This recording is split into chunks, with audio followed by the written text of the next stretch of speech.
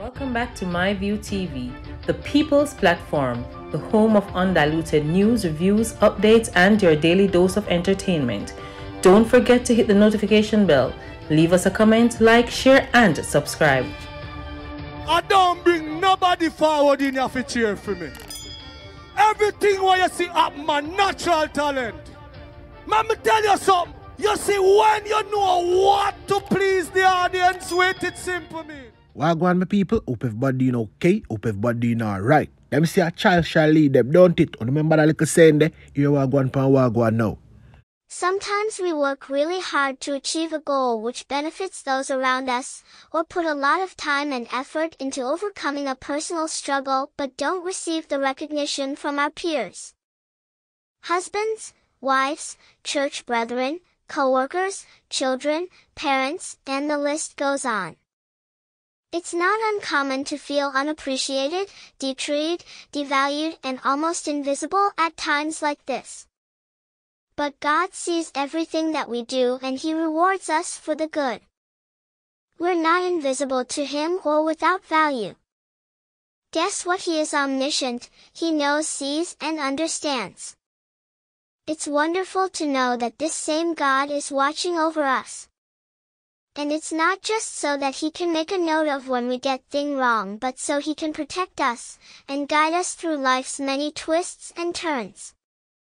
The Word of God according to Galatians 6 verses 9 to 10 MSG says, "So let's not allow ourselves to get fatigued doing good. At the right time we will harvest a good crop if we don't give up, or quit. Right now, therefore, every time we get the chance, let us work for the benefit of all, starting with the people closest to us in the community of faith." Have yourself a wonderful Sunday.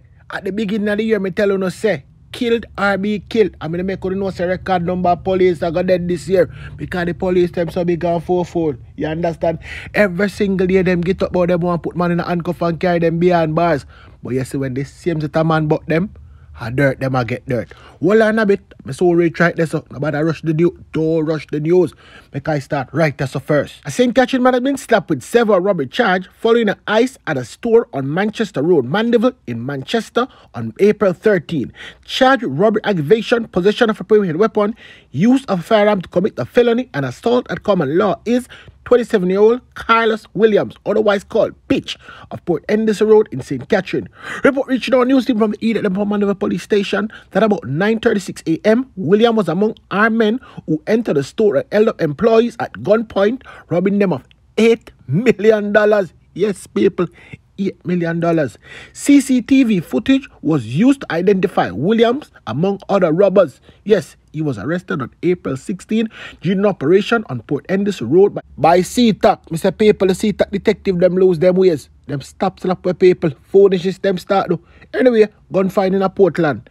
A firearm and 5 rounds of ammunition was seized during an operation in Buff Bay, Portland on Saturday. Report from the Buff Bay police that about 10:55 a.m. lawmen conducted a raid of an area when one spitted was a pistol with a magazine containing 5 rounds of ammunition were found wrapped in a blue cloth hidden under a tree. No one was arrested with that seizure. Anyway, people, like come left, right at Portland. I'm stop a sentence, no man. You understand? A woman was found stabbed to death inside a bathroom in Ocherios Market in St. Anne Saturday night. Yes, people.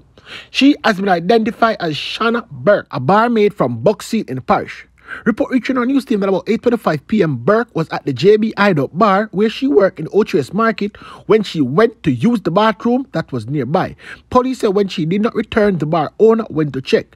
This was when the owner found the now deceased lying on the ground, lifeless. Yes, people, lifeless, with what appears to be stab wounds. She reportedly made an alarm and called the police. And so the police them reach upon the same people, them just pick up the body and carry right up on the margo, put it down for ice. You understand? Guess what? Investigation ongoing into that incident. As soon as we find out where we really go and how we really go on, no need to worry. Me I come back, come go now, update. But guess what? I'm telling about the police right now. You understand? This a youth, a long time I try running, still in a paper. Me I go behind the so don't know. Him and the short police youth always a run. All you see them on TV when them call a short boy they against Sammy. Not the Samuel Pan, Peace and Corner Golino. No. Me I talk about police boy Sammy.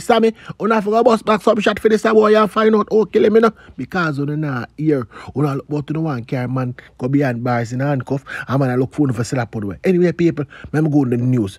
A policeman was shot and killed on Burke Road in Kingston early this morning. The police has confirmed. He has been identified as 30-year-old District Constable Ricardo Jarrett, who was assigned to the Darling Street Police Station in Kingston. Watch out now, people. Him never want him business go road, but guess what? In business they are road. The corporate communication unit said Jarrett was dropping off a woman at about 3 a.m. when he was pounced upon by several armed men and shot. The CCU said his firearm was also stolen.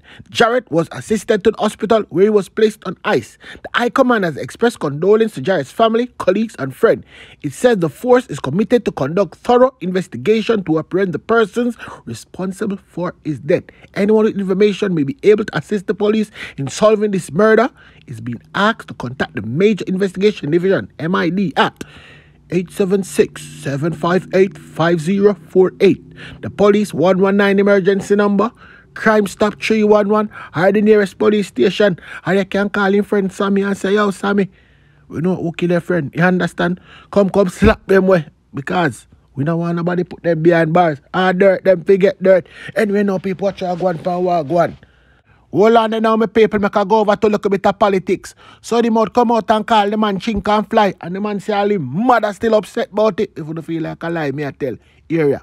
But then again, I'm not the first that he has disrespected and nothing happened.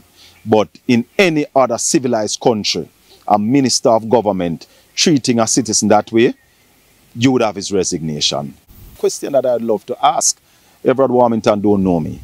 So somebody would have pointed me out and basically gave some information why he came to me in that disrespectful manner. We know him not have no manners still, you know.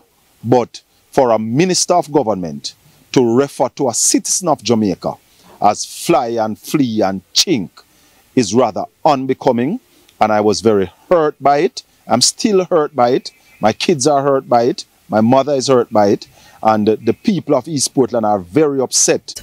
More than the fact that I am a representative of the people, not yet elected, but I am a representative of the people and I wanted to know what is happening. And I must also remind you, I was not the only councillor candidate or councillor caretaker present. The GLP councillor caretaker for the area was also present, and she did not get abused. If I was the member of parliament and if and when I become MP and I take a minister to my constituency, I would not stand by and allow him or her to abuse one of my constituents that way. It was unbecoming of a minister, and I am very disappointed in my member of parliament that she stood there smiling.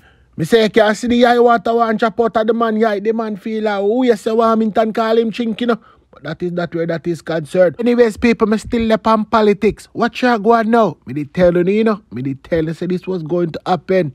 Me did tell you, no, they think I joke me I make. See the PNP, them start fight against them one another there. Yes, people, them start to fight. But anyway, here we go on right there, so no? I'm extremely saddened by the news to hear that somebody set ablaze or attempt to set ablaze the former Member of Parliament's office, because that office belongs to all of us as members of the People's National Party. To be brutally frank, I don't know what caused the fire or who set the fire. I don't know if it is arson, I don't know if it was politically motivated, I don't know if it was an electrical fire. What a man lie about him and know what caused the fire? A PNP a war against PNP and a PNP a Labour right a war. No. Don't bother come say that. Member go to know exactly what go on, you know. You understand? No plan for kill off for no one another. The doctor boy know how still. The doctor boy see halls of them. Yes, the people them tell him, hold on. That's what make the doctor come talk. But I can talk to the MP for the ghetto first. Big Rob, what's your take on the fight over the ghetto? My grandmother used to say to me that cockroach no business in a foul fight. Citizens have complained about a lot of stuff leading up to their campaigning. I must say that in what transpired last night in terms of the former Member of Parliament office was lit. I do not condole those type of politics regardless of which divide. You know, I've instructed my team, my supporters to stay far from this venture. Anyways, all gloves off. Let's fight fire with fire. That's how Dr. Daza make you know say, no? And the people them tell him who but down the place. Yeah, if you don't think I lie, me I tell Daz, come tell the people them how go on. The torching or the firebombing of the constituency office is one of the darkest days in the history of the People's National Party, where people who claim that they're PNP supporters would rile up a group, finance them, and have them torch or set fire to a constituency office that is going to be serving the community and the workers. Since that red line was crossed, I have started my own investigations, and I have the names of the persons who were in that car that started the fire. And I know who was the mastermind behind the whole thing. I am going to be turning over the names to the police for their further investigations, and I'm going to hope that the witnesses who saw and heard of the plans are willing to step forward, because this represents the dirty underbelly of politics, and I am going to gut it. I am not going to tolerate a small group tarnishing the good name of the PNP in Southeast St. Catherine and on a whole in Jamaica. We must rise up as one and say no to this dirty type of politics. I reject violence in politics. It is no more simple enough to say nothing, because as of 3 a.m. this morning, silence means complicity. I am calling on all well-thinking PNP supporters to reject and publicly denounce all acts of violence and intimidation that are towards me and the party leader.